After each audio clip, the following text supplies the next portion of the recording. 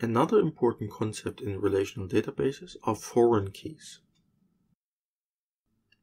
The relational model does not provide explicit links or pointers.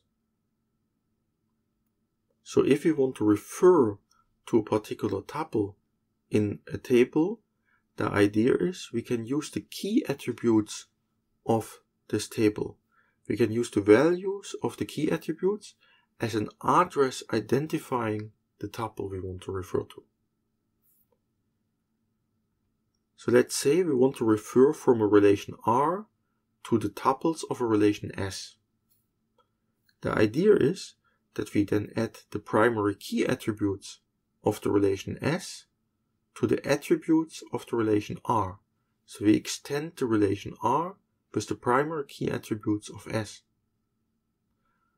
And we use these attributes to refer from R to S.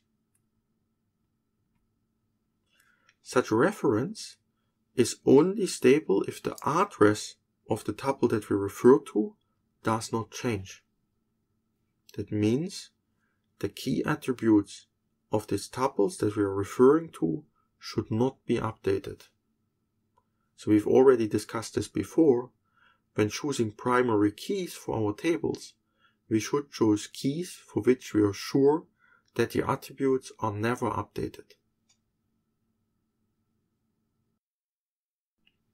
Such a foreign key implements a one-to-many relationship.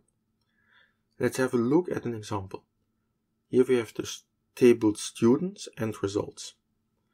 In the results table, we have an attribute sid that is a foreign key referring to the students table.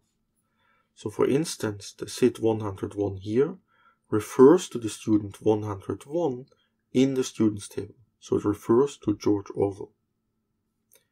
The sid 102 in the results table refers to the student 102 in the students table, Elvis Presley, and so on.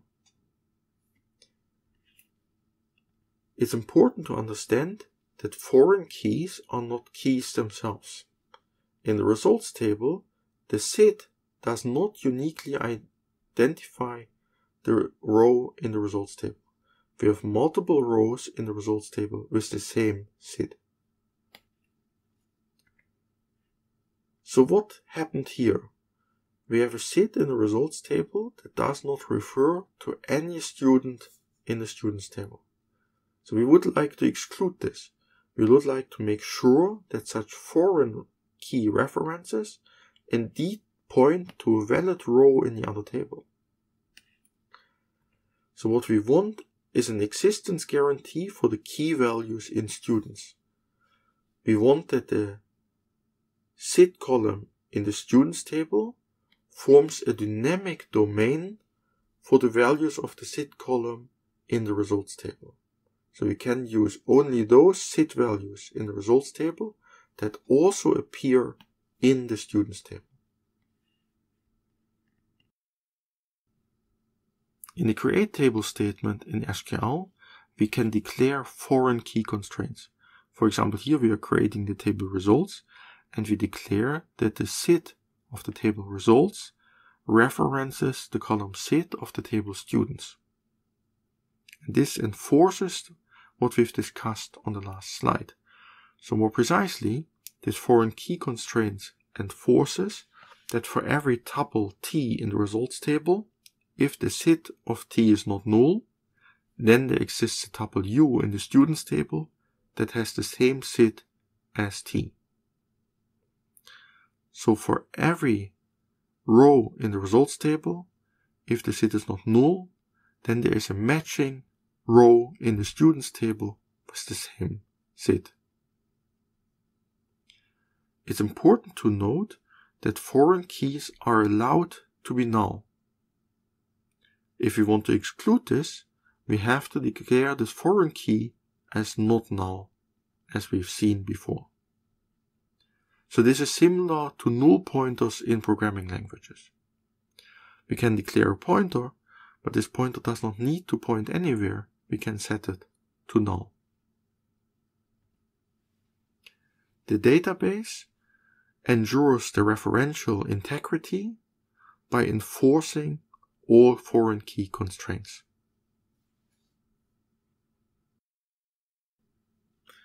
Once the foreign key constraint is declared, the following update operations will violate the constraint. For instance, if we try to insert a row in the results table without the matching row in the students table, the database management system will reject this update. It's also problematic if we delete a row from the students table that is referenced from the results table. And there's different options how the database management system could react. The database management system could reject this update. Another option is that the deletion cascades. So this means that if we delete a tuple from the students table, then all of the tuples that reference this tuple will also be deleted. And you can clearly see that this deletion can cascade further and further.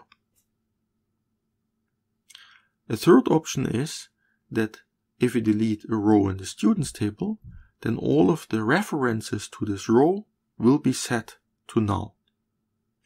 And of course it's not random which of these actions is chosen. You can configure this using SQL. You can say onDelete cascade if you want the deletes to cascade, or you can configure that foreign key references should be set to null, and so on. Such foreign key references only allow us to reference keys, primary or secondary. We are not allowed to reference non-key attributes. If we want to reference a row in a table with a composite key, then the foreign key has to consist of the same number of attributes over the same domains. It is not required that these attributes have the same name. In our relational schemas, we denote foreign keys with an arrow, and we write composite keys in brackets. So for example, in the results table, we have a composite foreign key consisting of category and number that references the exercises table. And we have a foreign key SID that references the students table. If we write it in this way, we do not tell which key we are referencing. And if we don't mention the key, then by default we are referencing the primary key.